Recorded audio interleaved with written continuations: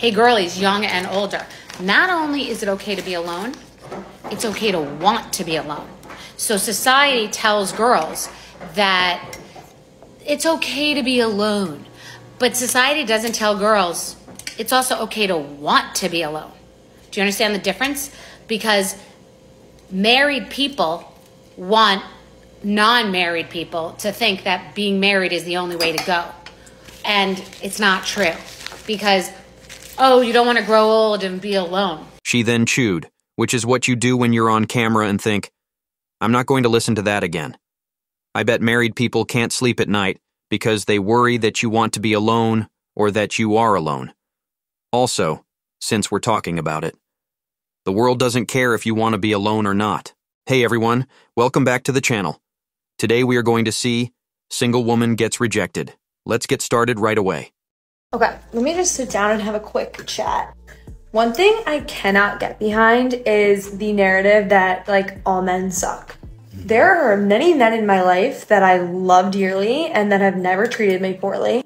And I think the narrative that a lot of women do have that men suck is just the worst energy to bring into like trying to meet people or just life in general. Like, no, the entire gender of men do not suck. I think it's more that you just haven't found the right one for you or you've had bad experiences. And I get it, like it makes everybody feel better when everybody's just like men suck, blah, blah, blah, blah. But I also think that brings such bad energy when you meet people, knowing that in the back of your head you're discounting them already just because of past experiences you've had, which can be valid in some situations. But for the most part, I think it's really beneficial to just go into every new situation or relationship or date with like no preconceived notions of men. Like let them be themselves and you can decide if you like them or not. But the I hate men energy is just like the worst energy to be around because they're just a hater and they love to complain. That's usually how that works. Pretty much. Bring a positive energy. Bring the energy that you are going to find the right person, that the man that you're going to find is going to be great. And like, you'll probably find it. Yes, of course. Because it's really reasonable to ignore hundreds of years of social problems and only judge guys based on how nice they are. Right? If you can just wave a magic wand of good vibes, who needs background or real-life experiences? Clearly, it's all about keeping your rainbow-colored judgment even after a few small failures, like being disrespected or mistreated over and over again.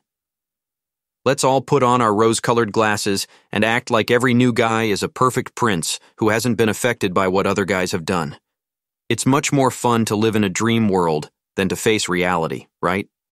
The reason there are so many single men in their 30s is because they're not attracting high-quality women. High-quality women do not want a man that's going to be posting shirtless selfies. Nothing tells me that you are more insecure in who you are and desperate for validation than when you are walking around shirtless. That includes in your photos. That includes men going to the beach or to the pool with no shirt on. Not only that, but high-quality women are not going to want a man that's just showing his body for the entire world to see. High-quality women also do not want a man who is desperate to get married. If you are a single man and you are on the apps, it is unattractive to us high-quality women.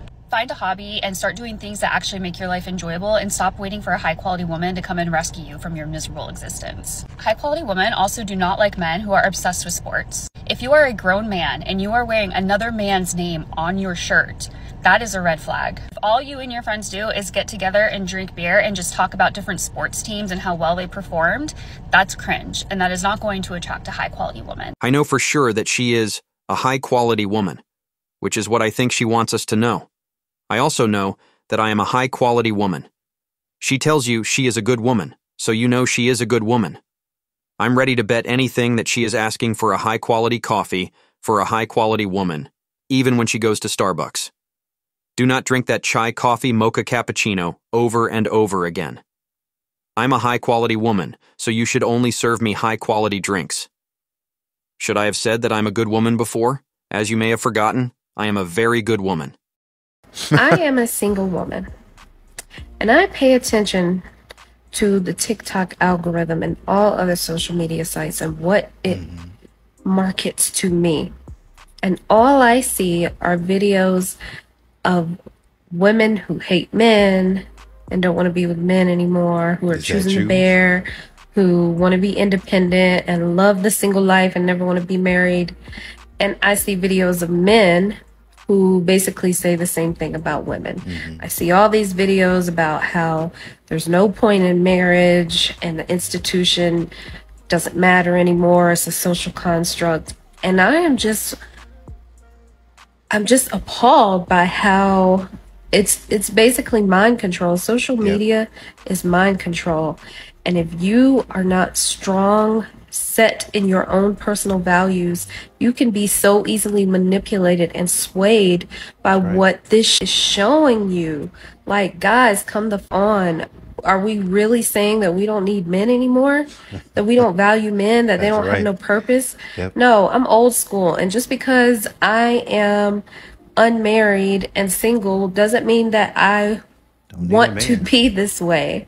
No, I know that men have a role and they have a purpose, and I wish I had a man in my life.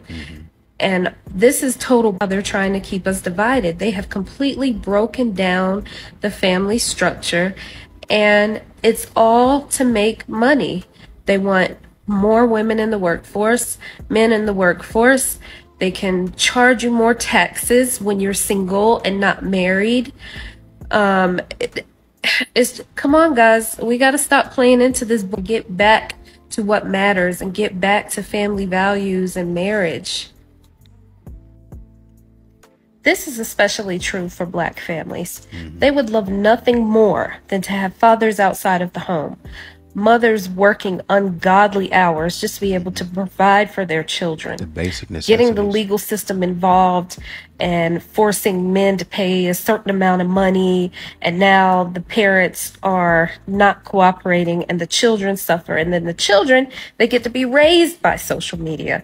And what does this do? It statistically places our children at higher risk of crime and being involved in the legal system. And now guess what?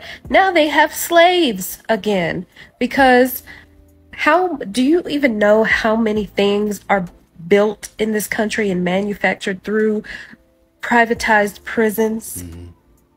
They want us to not love each other anymore, guys, and it is okay. It is destroying us. That sounds like something a lot of people say about marriage. Oh, it doesn't make sense. However, that is most likely because you don't know why or how to do it. When you give someone your all in a relationship, they break your heart or make things worse, and that's the end of it. Why should we ever agree with them? Marital relationship, on the other hand, is a promise of love, and it's meant to bring you together and help you grow. You help each other out and build each other up. A lot of people put me. The majority of the videos on this channel will likely be women saying me. On other channels, it might be guys saying me. Getting together with someone that way is not a good idea. If you do that, the rate of divorce will likely stay around 50%. I can't believe it isn't even higher, because when you set your sights on a shared goal, I hope that goal isn't to hurt people and take them out. If a man can't spend $75 or $100 on a first date, he just shouldn't be dating. If a man wants to take you on a walk or go for coffee on the first date... So real talk, how many cats do you own? It's all equality, until it comes down to dating and money. You're honestly cooked if you think a guy's gonna drop $100 on every first date that he goes on. Women like you are the reason why men don't want to date anymore. I'm all for having confidence in yourself, but let's be logical here. Guys, avoid the women that have this mindset, please. I promise we're not all insane. I mean, a first date should be something simple, like coffee or a walk. The fact that women think they should be taken out to some 5-star restaurant on a first date, not even knowing somebody, is absolutely insane. Why is this even worse? The first crazy person was talking about the year 2022. What she meant was guys who are still in school. They're still on the first job, even if they're not or didn't go to college. The minimum pay is what most young people make when they get their first job. It wasn't just about the first date, because I'm sure she'll get mad if you take her on a first date and spend $100 on her. If you even suggest coffee for the second date, she'll get mad and yell, bare minimum. I think I finally decided what to do with boys that piss me off, but desperately want to make it up to me. What's that? At first, my answer was no. You piss me off. I have a 1-strike rule. You're done. I don't have the patience for it, and therefore I don't have the patience for you. But when a guy comes to you and says, I really want to make it up to you, All right. my curiosity gets the better of me. Like, what are we talking? What's on the table? And so I've decided I'm willing to hear people out. Unfortunately, many of the boys that I encounter are not creative individuals, and their idea of making it up to me is dinner and drinks. You had that opportunity for dinner and drinks already on the table, and you blew it. So if you want to get back into my good graces, the standards are a little bit higher. Okay. Last night, I was borderline blown off, and naturally, I was pissed off about it. This guy sent all of the apologies, and I wasn't really feeling it until he said, I would really like to make it up to you. Those are my new favorite words. Because I get to text back, if you really want to get back into my good graces, What are we talking? you'll take me to the zoo. Not many people know this about me, and certainly not the boys that I've only been talking to for a few weeks. But I'm an exhausting person to go to the zoo with. Some might say impossible to go to the zoo with. I correct zookeepers. I get a map, and I plan all of the exhibits that I want to go to. Wow. I have live feeds of half of the exhibits that are being broadcasted on their zoo-specific app, and if the pandas wake up halfway through us looking at another exhibit, and we're on the opposite side of the zoo, we're running to the panda exhibit, So not you walking. torture them. If there's fish, you'll hear at minimum 102 fish facts that you nor anybody in the vicinity really wanted to hear. We will plan our entire zoo day around all of the live action shows, and we will go to every single one of them. And if we have time before the zoo closes, we will be going to visit exhibits more than once rather than calling it a day. So I have decided that the zoo is my new gauntlet for guys who decide they want to piss me off. If this is how you feel about it, then what are you doing out there? I get that you want to give someone a chance to make things right, but why? What do we have to do outside? She did give you another chance, though. You lied to her. You did not care about her. That's better. She's giving herself a second chance. So value it however you see fit. If you like this show, click like to let other people know. If you click the bell, you'll know when I add new pictures. Thanks for everything you've done. Do something right away. Come back to this page to see more videos of people running into walls.